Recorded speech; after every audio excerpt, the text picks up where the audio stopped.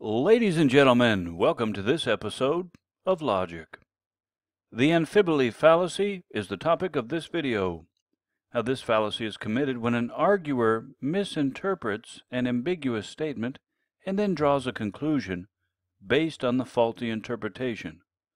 Now, this fallacy usually happens because of a mistake in grammar or punctuation by someone other than the arguer. The following illustration will provide an example. Yesterday, I saw an eagle looking out of my bedroom window.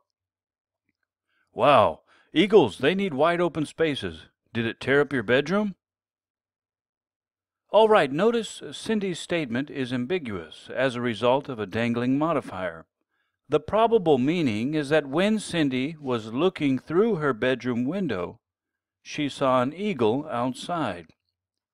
But Frank misinterprets Cindy's statement and then concludes that the eagle was inside Cindy's room. Notice amphiboly is similar to equivocation.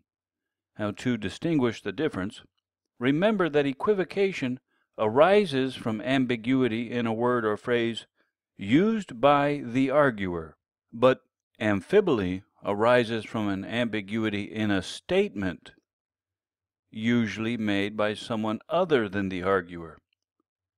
Now, to continue strengthening your critical thinking skills, see our other videos on logic. Comment, like, share, and subscribe, and have a great day.